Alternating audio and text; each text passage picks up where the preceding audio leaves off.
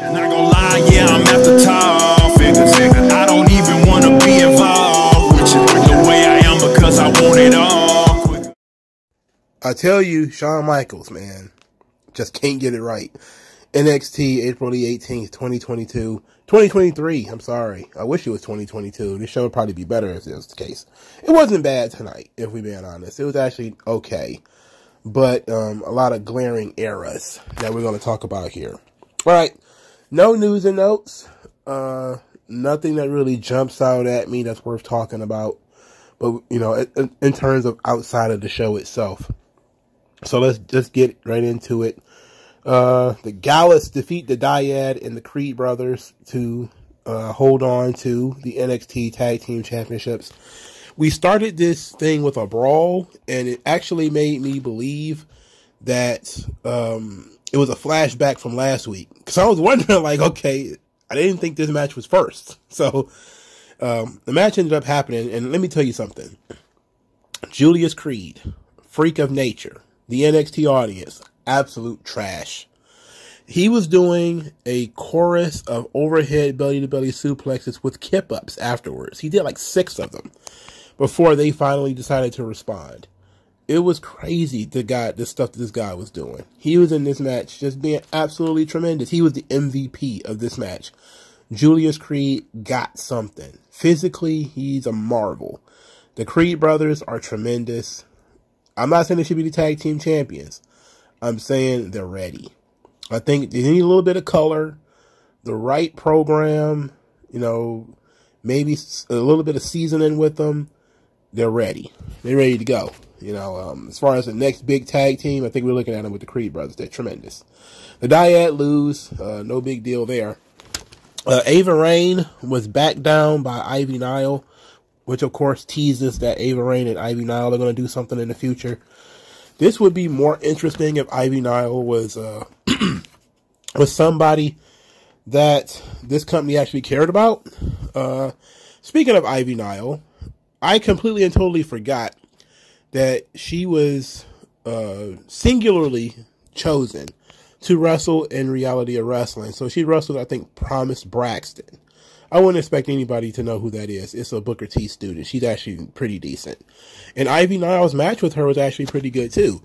Ivy Nile went over to NXT UK, had a pretty good match, too, with Meiko Satomura. What was this, 2 years ago during the pandemic, or shortly after the pandemic ended, when NXT UK started having shows again. So they've been spreading her around, but they haven't decided to get behind her yet. So the question is, what the hell's going on? Anyway, it seems like she's going to be the first singles opponent for Ava Raine. At least that's what they teased here. Whether they actually pulled the trigger on it or not, unlikely, considering they never actually did Ava Raine versus Thea Hale, and they teased that too. They just kind of very calmly moved away from that. Gallus has a new theme, and it sucks, just like all the new themes on this show. There's very few people who have a new theme and it's any good. This one sucks too. But Gallus retains. Okay, let's see where we're going with this now. Dijak claims that Ilya Dragunov was the most feared wrestler in NXT until he showed up. The cameraman was like, "But why did you attack him?" And he's like, "I just told you!" And shoved the guy and knocked him over or whatever. This offended good guy Apollo Crews, who decided he was going to take up for the honor of Milady Cameraman, even though it was a man. And they agreed to have a match later. And the match, I don't know, it sucked as far as I'm concerned. I don't care about either one of these guys.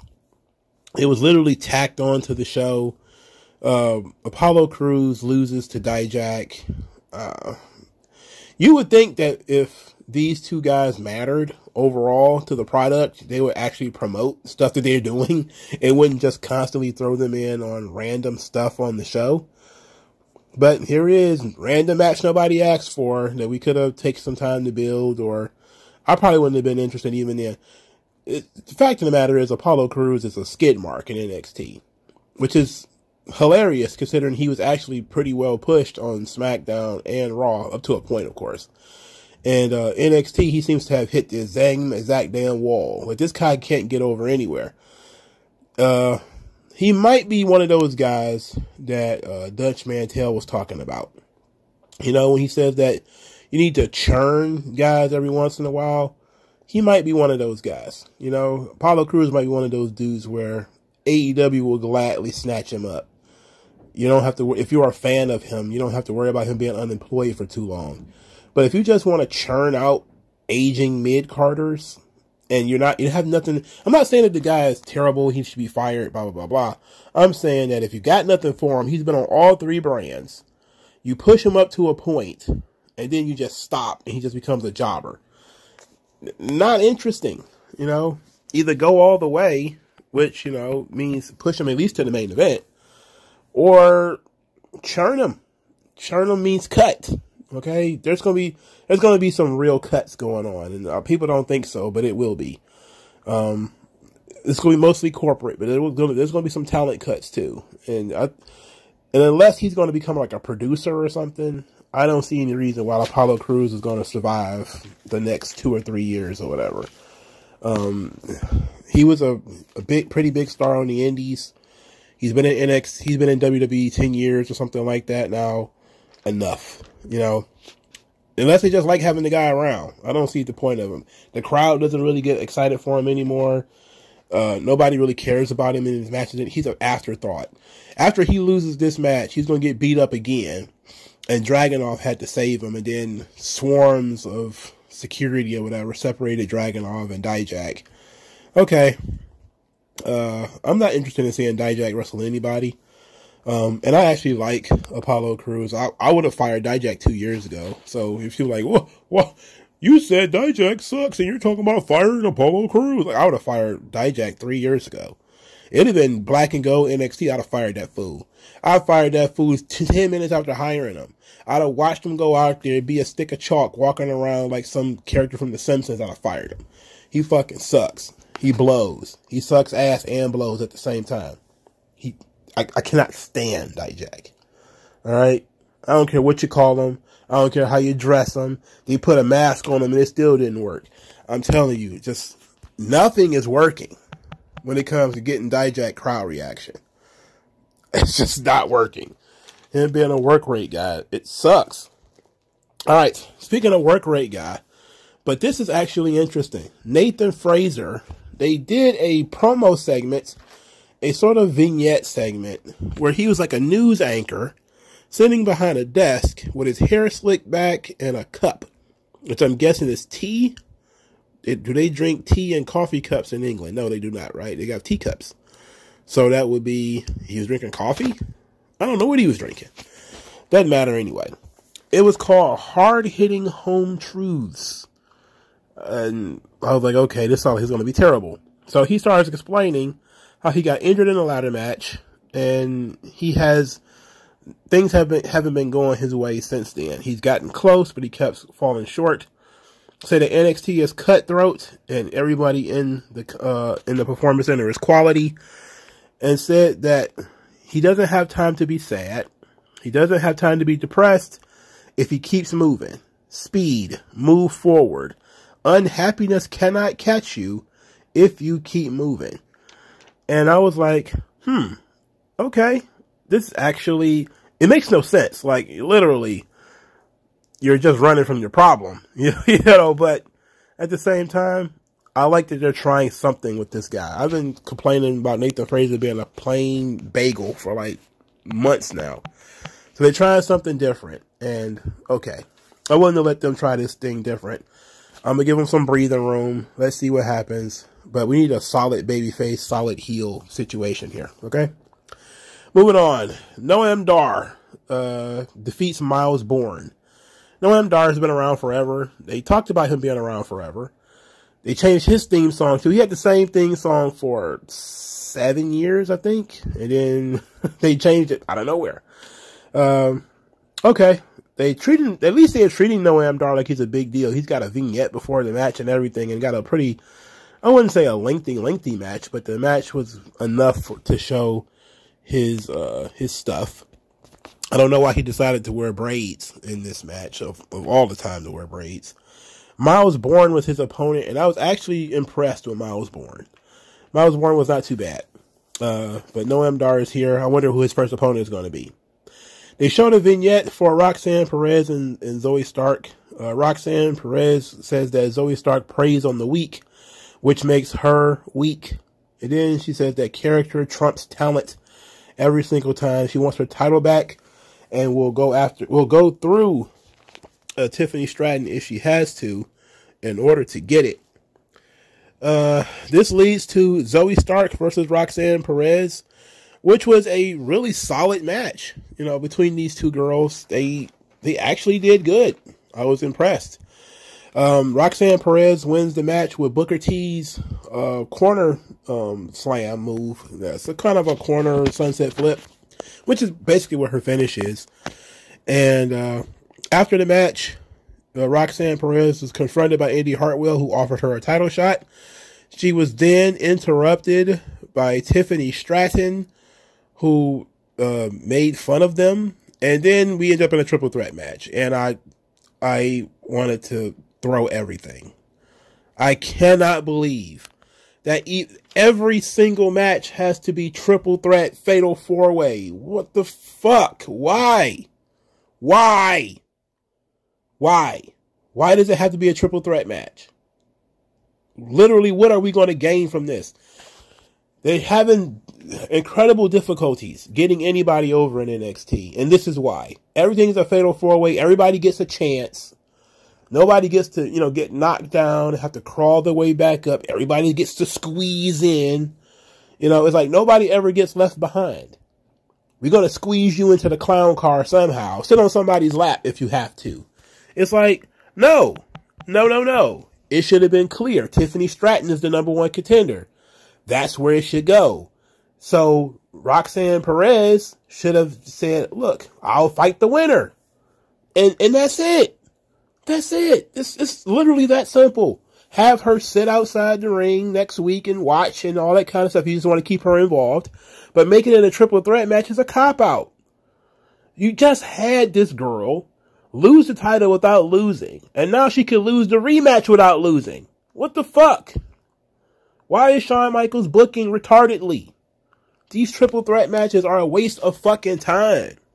This stuff is stupid. It never actually fixes the fucking problem. You're going to have a #1 contender and a former champion wrestling Indy Hartwell at the same time. Come on, man. Because you don't want Indy to beat one of them one-on-one. Then why the fuck you give her the belt? If you didn't want her to lose, then you need to book her stronger. If you didn't want to beat Roxanne Perez, then you kick that match down the line. If you didn't want to beat Tiffany Stratton, you don't make her the #1 contender. Ultimately, you have to stop being indecisive. I don't know. We're just going to make a triple threat match. What the fuck? Nobody gets over that way. This obsession with fatal four-ways and triple threat matches is absolutely stupid. It's dumb. This is one of the most overused gimmicks in wrestling. Triple threat matches used to happen sparingly. Now we've got 4 or 5 triple threat matches a fucking month. They just had a triple threat match for the tag team titles because they couldn't decide who to give the title shot to. Come on, man. What the fuck? Are we just going to have triple threat matches? Just make the whole entire card triple threat matches. Didn't somebody do that before? Somebody did that. I'm pretty sure somebody did a show where every match was a triple threat match. We might as well just do that now. For fuck's sake. It doesn't even matter who wins. We all lose because nobody's going to get anything out of this shit. You actually hurting these girls by not challenging them. By not putting them in high pressure positions. By putting it in a situation where they can always unload that shit onto somebody else. Pressure positions is one-on-one. When the lights are on bright. Instead of, well, you could just share the light with 3 other people. Remember, don't forget your spots. This is stupid. It's dumb as fuck. Pretty Deadly. They were very upset. They said that the only way to get through the animals like Tony D'Angelo and Stax was to speak their language, and said they'll happily play by their rules, no rules, and says that they'll make the D'Angelos sleep with the fishes. I like the aggression here and the slight change of character when it comes to Pretty Deadly. Stax and Tony D'Angelo were in a restaurant talking about what they did to poor Paulie Montgomery and something wrong with a big freezer, which sounds dangerous. It sounds awful. Then they challenged them to a trunk match. So I'm guessing the losers are going to have to get stuffed in a trunk. It's going to be like a garbage match or a casket match or some kind of contraption match. We could have just done a street fight. You know, I want to see how this is going to turn out, but we could have done a street fight and called it a day. Also need for Tony and Stacks to be a little tougher. You know, they was talking about Tony D'Angelo's hat and how his Uncle Carmine gave him that hat. I'm like, hell no. You should be mad that these guys even put their hands on you. I don't know, man. It's kind of goofy. Pretty goofy. Kiana James is in her office doing what she does, whatever that is. Josh Briggs walked in. He wanted to talk to Brooks. Kiana James said that Brooks don't want to talk to Briggs at all. Don't want to see him. Don't want to hear his voice. Briggs says that he needs his little buddy. He misses his friend. He wants to talk to him. Brooks then walks in with his hair slicked back, wearing loafers with no socks. And wow. Says that okay, you're here now. You know, like did they let you in or did you break in again? He starts, giving Briggs this attitude. Briggs tries to talk to him, and Brooks says, look, I'm tired of being treated like a little kid. Kiana James treats me like a man. He says he's a man. He makes his own decisions, and he kicked Briggs out, told Briggs to go.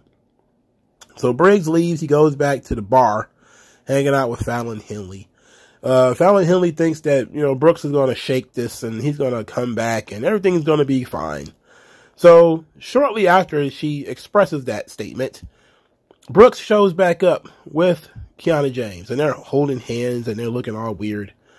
So, Briggs is thinking that everything is good, that they're about to go back to being friends and all this stuff.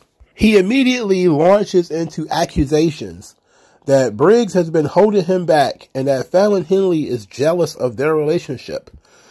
Jealous of his relationship with Kiana James.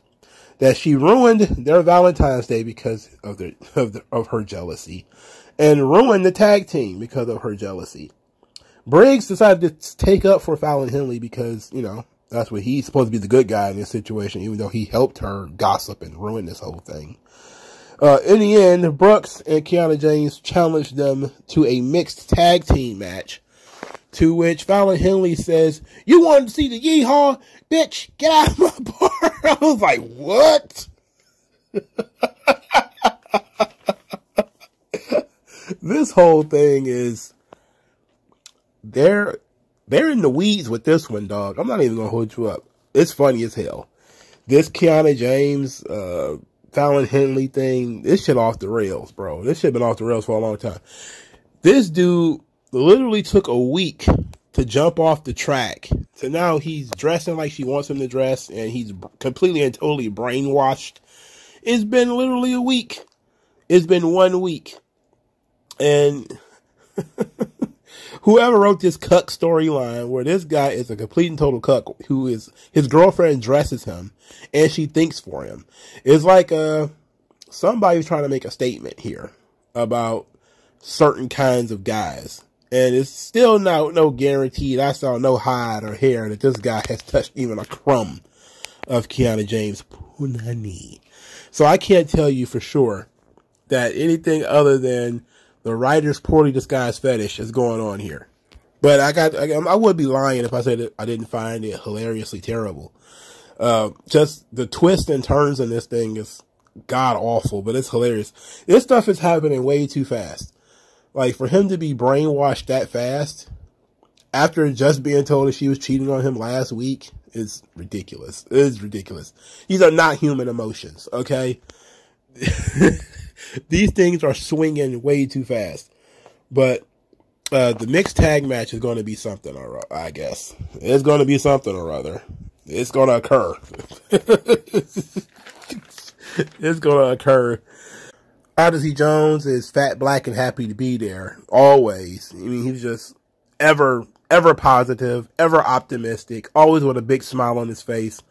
This guy is definitely Mark Henry 2.0. No matter how many times you beat him up, he just comes back big and smiling like, you know, Pillsbury Doughboy with blackface, just shows up grinning every time like, hey, hey. It's like, this ain't working. This has been going on for over a year. This has been going on for like 2 or 3 years. Like, it would have been cool if we were just starting with this guy with this, and you're trying to set something up like he was trying to be positive and then people beat him down. But this is like 3 years of injuries and being beaten by everybody in the locker room. We can't continue this. But I was still thrilled when Bron Breakker speared him and just basically treated him like a chump. This is NXT, of course, where if you're big, you're obviously a bitch. But if you're small and very tiny, then you're one of the toughest dudes in the world. Clearly either AEW or NXT. Only 2 places where that you find such nonsense. Anyway, Bron Breakker cut a promo. Says that he had to put a stop to Chase U's pathetic celebration, and he called Chase U some clowns. This was interrupted by your boy Duke Hudson, who cut a babyface promo and said that he want Bron Breakker to keep Andre Chase's name out of his mouth. Then he starts talking about being the MVP of Chase University and how he challenges Bron Breakker to a match. And Bron starts to talk again. He's like, oh, he thought I was done talking. He thought I was done talking. He thought I was done talking. I laughed at that because it was silly and it actually pissed Bron off. He looked like he was very upset about that. And in which case he, underneath his breath almost, told everybody that the opponent would actually be Andre Chase and it won't be him. So this character is a heel character that gets people excited and then heals on them, which is great. When he popped out, I said, didn't he turn heel last week? Like, didn't he run like a bitch last week when Bron Breakker did all these terrible things to Andre Chase and Chase University? Like, Duke Hudson split. He got the hell out of there. It seems like everybody forgot that from the cheering section. Now, it took me a while to really notice that he was standing in the Chase U section. So he was hyping them up and they were hyping him up. And then he healed on them by, you know, it's not me. I'm not going to defend the honor of the university. It's going to be Andre Chase. But this character where he takes all of this glory and then manages to weasel his way out of it is good. And it's subtle heel work, but it's still there. Like it's clearly visible heel work where you're like, this guy's a fucking heel. At the same time though, he's talking that good shit and he's getting you all hyped up so you're listening. And you're like, yeah, this is absolutely right. And then it's like, wait a minute. What? Okay, this works. It's unique. I'll give him a little bit of space to breathe on this one. I just need Odyssey Jones to keep his ass off the floor, okay? I don't know. I don't know what he did to these people, but he needs to stop doing it. Whatever he did to him, stop doing it. Please stop doing it. All right, Cora Jade, Gigi Dolan, they had a face-to-face promo backstage where Gigi Dolan says that Cora Jade's tirade last week, where she was doing a takedown of the women's division, was just displaced anger, and her Instagram famous ass is going to kick hers. This match was disqualification bait from the moment it was announced, but this match was terrible. All right, and Gigi Dolan is the problem. She's the problem. Okay, she's not good. The match went off the rails when JC Jane showed up, and she tried to kick Gigi Dolan in the head. Gigi Dolan moved. She then pulled JC Jane into the ring. She sloppily tackled her outside the ring. It was awful. She then launched JC Jane over the table, which is actually pretty good. She was outside the ring for a 7 count. When she got back in the ring, Cora Jade hit her with the double arm DDT to win the match. And that was pretty much it. Cora Jade got back on the microphone, but Lyra Valkyria cut her off and challenged her to a match at Spring Breaker next week. That ought to actually be interesting. I'm actually very interested. And guess what? I actually like Lyra Valkyria's promo style. It's theatrical. is good. It fits her character, and she comes across as being pretty spooky and intense. I like it. It's not bad. Meanwhile, JC Jane was in the parking lot, so I thought something bad was going to happen to her. She starts spinning this tale about how Gigi Dolan abandoned her sweet dear brother when she was 17. She left her brother in the house with her abusive mom, and she's not. Things are going to get worse for her. If she thinks that what her mom did to her is bad, wait till I get started. And she, of course, was being very expressive, which is her strong suit. And I generally like JC Jane. Generally, I think she has a lot of color. She's good. This feud with her and Gigi Dolan is not working out because they're not going for it.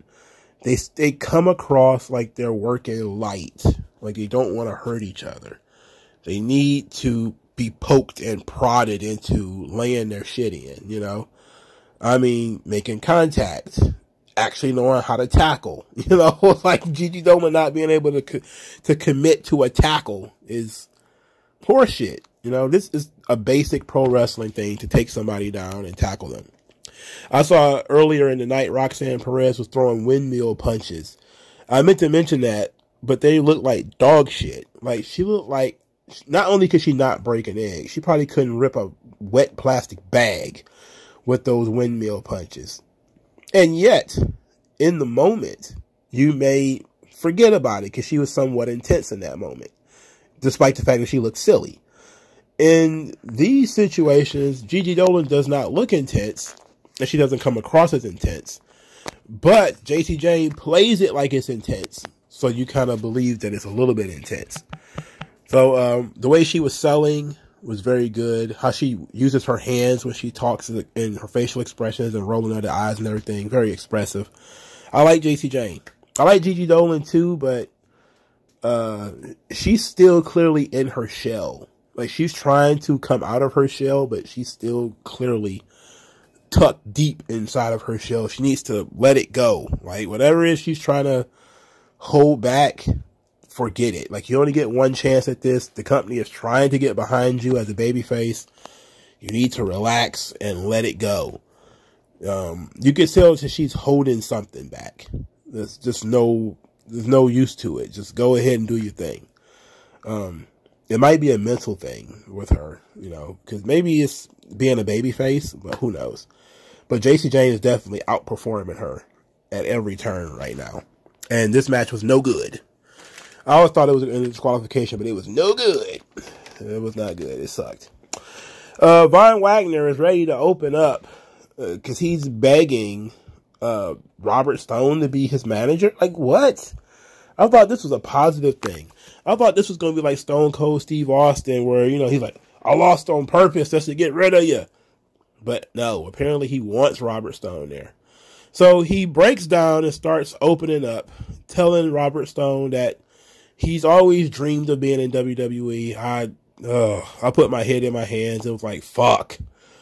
Here we go with another one. My dream, my dream, my dream. I'm so sick of these people and their fucking dreams. Anyway, Von Wagner tells Robert Stone that his dad was one of the Beverly brothers. And it's true. His dad is Bo Beverly, who is, I think his name is Wayne Bloom. Short-lived tag team from the WWF. They also wrestled in the AWA. I think his dad retired in like 93 or 94 or something like that. His dad been retired for a long time. So, I am not interested in hearing about the dreams of this Cro-Magnon by the name of Von Wagner. I am far more interested in you throwing a mask on him or taking him and putting some kind of gimmick on him. If he's going to come out and be a Beverly brother, because that's what his dad was, it's going to be hilarious, for starters. It's going to be funny. It's going to be very embarrassing. But then again, being Von Wagner is pretty embarrassing. So, let's go for it. Put him in the purple tights. Get him a cape. Oh, let's do it. Let's do it. Let's turn him into Von Beverly. Let's do it. Von Wagner Beverly. Put a hyphen in that bitch. Why not? You know, it's not like he's over and you're ruining it. You're basically just telling everybody what people already know. So, that sucked. And, we have to continue with this now, I guess. Axiom says that Axiom is his identity and that Scripps is not his nemesis, not his supervillain. But he will defeat Scripps and expose him. So they're going to have some kind of mask versus mask match. Let me tell you that I'm not interested in that. Not at all. How about we just unmask both of them and make them a tag team or something? I don't know. The new High Energy. High Energy! Hey, you ever watch those old High Energy promo segments and Coco Beware just randomly at the very end of the promo? High Energy! This is so terrible. Yeah, make Axiom and Scripps like the new High Energy. That would be fun, right? Two small guys who do flips and shit. That would be great. You know, at least for a little while. Until I get bored and want to throw him into a wood chipper. Tank Ledger went backstage and was very happy about his debut, despite the fact that he lost. Because, hey, who cares about winning and losing in wrestling anymore? It's all about the experience and the energy, bro. So he starts talking about the energy from the crowd. I'm like, the energy from the crowd? Man, the energy from that crowd couldn't move, you know, anything. This crowd sucks. That arena sucks, okay? But he was talking about the energy from the crowd, and he can't wait for Danny to debut. She's going to feel the energy from that audience. And I'm like, ugh. And it was a bunch of people in the Performance Center circling around, some people in the ring tumbling, and Sol Ruka's there dancing. I'm like, this is NXT UK shit all over again. Where it's like parts episode of Saved by the Bell, where it is like a bunch of people doing stuff, like they're in the training part of the facility, playing around, joking with each other. I'm like, I don't know. I don't know if I like that. He did that shit a lot in NXT UK, but whatever. I mean, you got a Performance Center, might as well use it, right? Just saying. It's just very weird. But this is all about more teasing of Danny Palmer's debut. You got Eddie Thorpe. He's wearing a choker, shirt with the buttons all the way down. It was tucked in, but his inflection, incredibly feminine. And that immediately took me out. I didn't understand anything he said after that point. I was just kind of like, is this dude a gay Indian? Like, is that what this is? Is he a gay Indian? And he said something about paying his dues, sleeping on dusty gym floors, wanting to make his family proud, and something about stereotypes about Native Americans. I'm like, bro, do Native Americans call them Native Americans? Like, would you? We need more Tatanka, less whatever this is. All right, this is this ain't working for me, Eddie Thorpe. You need to change your name to like Running Bull or something. Okay, like that's what I'm looking forward to. Okay, if you're gonna be Indian, go full fucking Indian. All right, your name should be like Sitting Rock or something like that. And you should have like war paint and feathers. I'm saying be colorful, be loud, you know, Tatanka, Jay Strongbow, you know, what was the kid's name that was tag team partner of Ricky Steamboat? He was, Youngblood, Jay Youngblood. Just, let's go. Get in there. Don't do to Indians what have happened to cowboys. We got fruitcake cowboys. Now we're going to have fruitcake Indians. Are you guys warriors or are you going to a tea party? What's happening here? You are DJ at what kind of clubs, may I ask? Because these ain't the kind of clubs I think I want to hang out in after listening to this guy talk. And looking at how he stands and everything, I'm very concerned. Your name should be Lightning Foot or something, right? And you should be a badass Indian guy. Why not? There's been badass Indian guys all up through wrestling. I am perturbed every fucking Wednesday when I see the modern day cowboy with the frills and, you know, the depression, the alcoholism. You know, I think of cowboys, I'm thinking like a Wyatt Earp. I'm thinking Lone Ranger. You know, or in wrestling terms, Stan Hansen or Black Jack Mulligan. We stuck with fucking Adam Page as a modern day cowboy. It sucks. All right. When I think of Indian wrestlers, I'm thinking, obviously I've said Tatanka's name 6 times already. I'm thinking Tatanka. I'm thinking Chief Jay Strongbow. I'm thinking Jay Youngblood. Not this. What is this? This is like some Tatanka meets Rick the Model Martel shit. This sucks. All right. Fix it. Sean, do what you do. You wrestle Tatanka, okay? Chief Jay Strongbow, I'm pretty sure, was a road agent. Well, he's not a real Indian. He's like Italian. So I shouldn't even... Why am I using that guy? He's not even a real Indian. Ah, yes, fake Indians. So many fake Indians. I'm going to tell you a story about how my heart broke, okay? We're going off into the weeds on this because we're talking about fake Indians. Now, I should have been talking about Wahoo McDaniel. He's a real Indian. The guy who does the commercials with the tear, not a real Indian. I'm telling you, I was fucked up when I first heard about it. The guy's Italian. Just like Chief Jay Strongbow is an Italian. Just like Muhammad Hassan, not a real Muslim. Guy's Italian. You know? That's like Mark Merrow, not black, not really the same race as Little Richard. Guy's fucking Italian. Something about these Italians. They get in the wrestling business, and all of a sudden, either they pretend to be Indians or niggas, or one of the two. So I'm just like, wow. But I'll tell you, I was heartbroken when I found out that the guy they was using in these commercials to make us feel bad about what we do to the environment, about me throwing Doritos bags on the ground as a kid, wasn't a real Indian. Like Hollywood, they fuck with you so badly.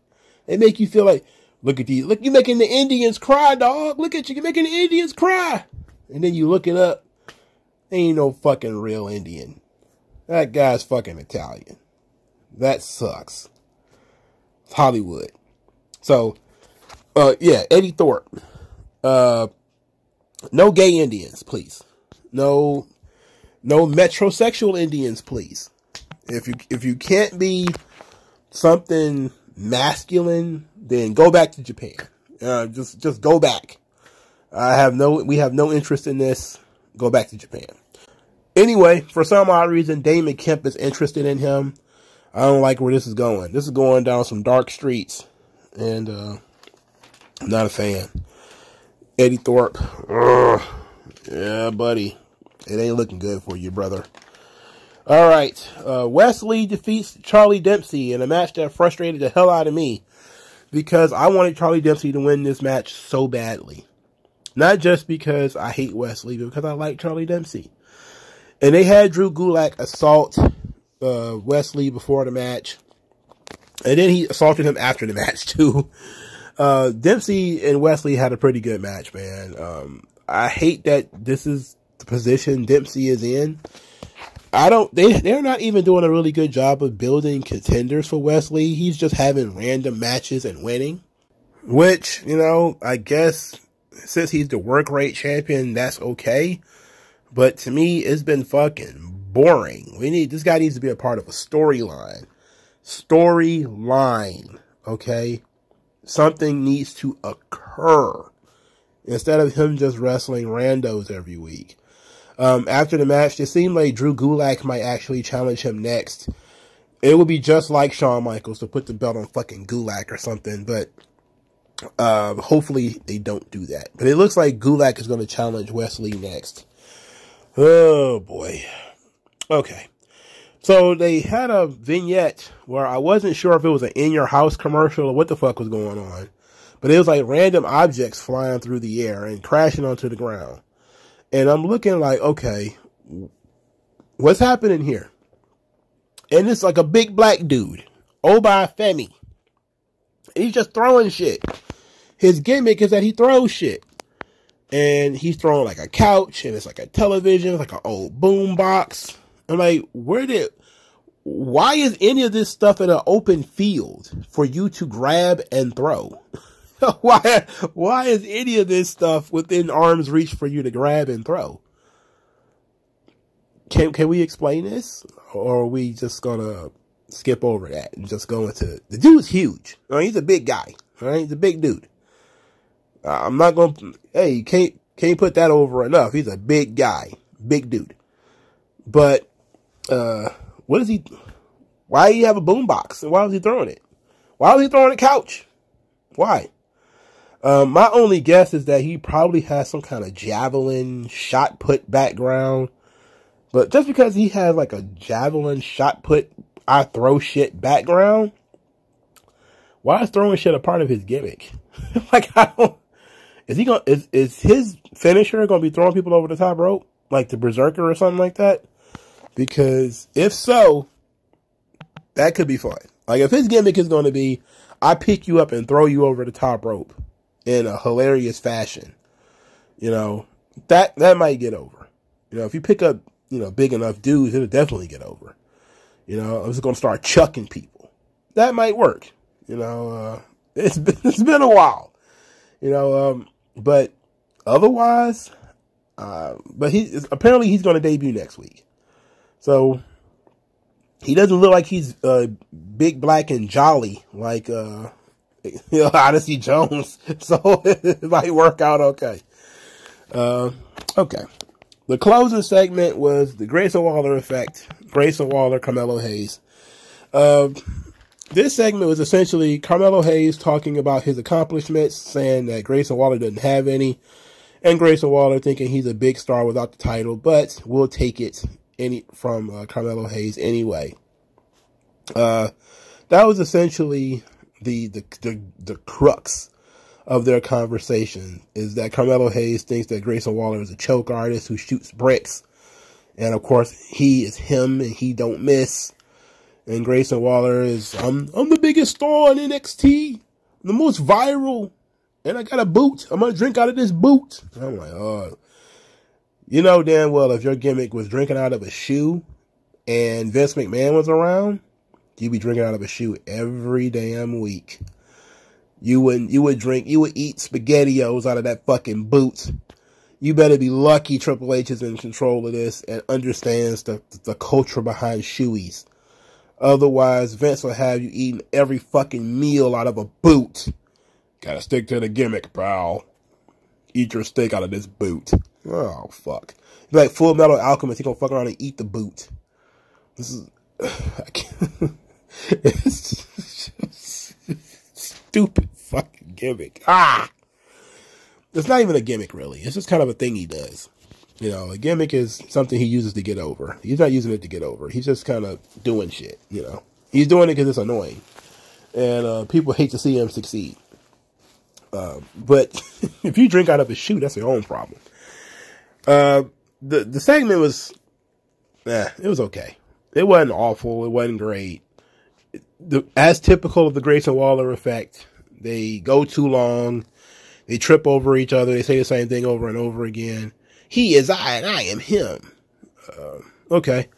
They did have Grayson Waller try to drive a little bit of a wedge between Carmelo and Trick by saying that Carmelo wouldn't have anything. He wouldn't have any of his accomplishments without Trick Williams. Trick Williams got frustrated, got upset, stood up, but Carmelo calmed him down. So they're going to have a good match next week. They're going to have a hell of a match. Problem with this is this is a good match. This is how things should be booked, because Grayson Waller is probably not going to win, and that's okay, because as a character, he can take losses and bounce back. That's all he's been doing over the past year or so, is taking L's and bouncing back. And occasionally he wins more than he loses. I think he wins more than he loses, but when he does lose, he bounces back pretty quickly. Because he can talk. You know, if you actually develop people's personalities, they can take losses. How about that? You don't have to do a triple threat match. You don't have to do a fatal 4-way match or anything like that. But they are teasing Trick Williams turning on Carmelo Hayes. And that's really got some people up in arms.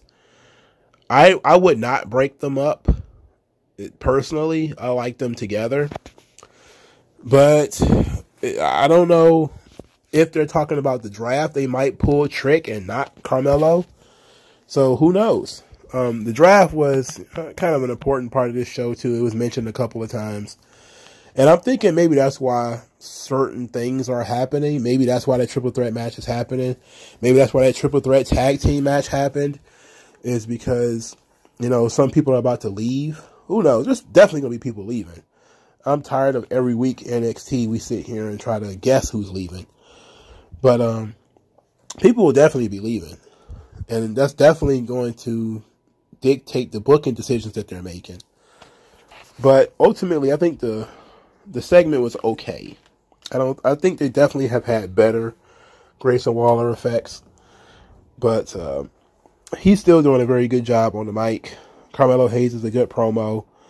They kind of got tripped over each other because they're trying to see who can be cockier than the one before. And it comes across like two heels arguing rather than a heel and a babyface arguing. But it was okay, I guess. So that was NXT. They could have kept Dijak and Apollo Crews. If they'd have gave more time to other elements of the show or other characters, then it probably would have been better. Again, sometimes one fewer match can really help flesh out something. Gigi Dolan really needs some help. She is not blossoming the way that we would like. And right now, she is being outperformed by all of her peers. Cora Jade is much better at cutting promos than her and showing fire and intensity. Zoe Stark is even better at cutting promos and showing fire and intensity. Roxanne Perez, no, she's a gingerbread girl. She's just happy to be there, you know. But at least she came up with something that was moderately good in terms of her promo when it comes to character being better than talent. I thought that was nice. But I'm seeing at least some growth from everybody except Gigi Dolan. And I need her to get it together. But what do you guys think? Let me know in the comment section below. I will talk to you guys later. Peace. MagMongoSlade. Best house I ever drew, Daddy.